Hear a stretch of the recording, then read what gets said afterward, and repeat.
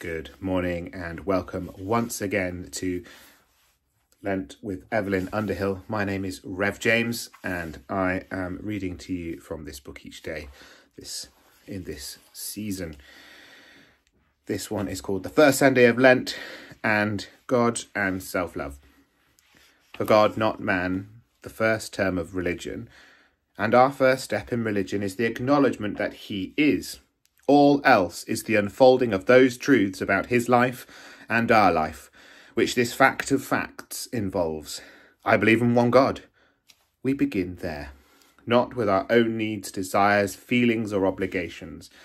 Were all these abolished, his independent splendour would remain, as the truth which gives its meaning to the world. So we begin by stating with humble delight our belief and trust in the most concrete, most rich of all realities, God. Yet even the power to do so reflects back to him and witnesses to his self-giving to the soul. For Christianity is not a pious riviere, a moral system of fantasy life. It is a revolution or a revelation, adapted to our capacity of the realities of which control life. Those realities must largely remain unknown to us, limited little creatures that we are. God, as Brother Giles said, is a great mountain of corn from which man, like a sparrow, takes a grain of wheat. Yet even that grain of wheat, which is as much as we can carry away, contains all the essentials of our life.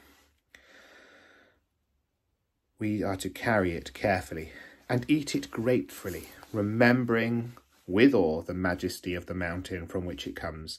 The first thing this vast sense of God does for us is to deliver us from the imbecilities of religious self-love and self-assurance, and sink our little souls into the great life of the race, in and upon which this one God, in his mysterious independence, is always working, whether we notice it or not. When that sense of his unique reality gets dim, and stodgily we must go back and begin there once again, saying with the psalmist, "All my fresh springs are in thee." Man, said Christ, is nourished by every word that proceeds out of the mouth of God. Not the words we expect or persuade ourselves that we have heard, but those unexpected words he really utters, sometimes by the mouths of the most unsuitable people, sometimes through apparently unspiritual events, sometimes secretly within the soul. Therefore, seeking God and listening to God is an important part of the business of human life, and this is the essence of prayer. We do something immense, almost unbelievable, when we enter that world of prayer. For then we deliberately move out towards the transcendent being whom Christianity declares to be the one reality. A reality revealed to us in three ways: as a creative love, a rescuing love, an indwelling and all-pervading love, and in each of those three ways claiming and responding to our absolute trust.